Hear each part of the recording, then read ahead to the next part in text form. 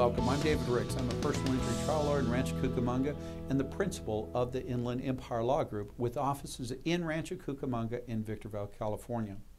I want to talk about the burden of proof in a personal injury case.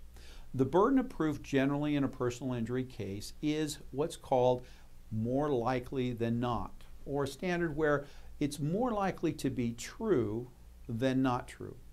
Some people equate that to 51% versus 49%, but that's really not actually accurate.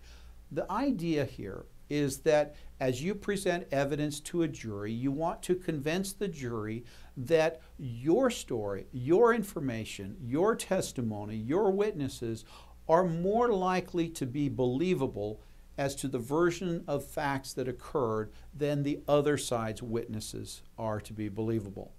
If you as a plaintiff, a person who's trying to prove his or her case, is successful in convincing the jury that your position is more likely to be true than not true, then you generally should prevail in your claim.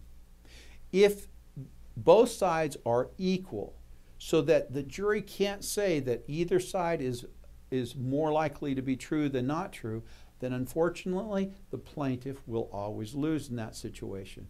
Or in the situation where the defense proves that their position is more likely to be true than not true, then the plaintiff will lose in that situation.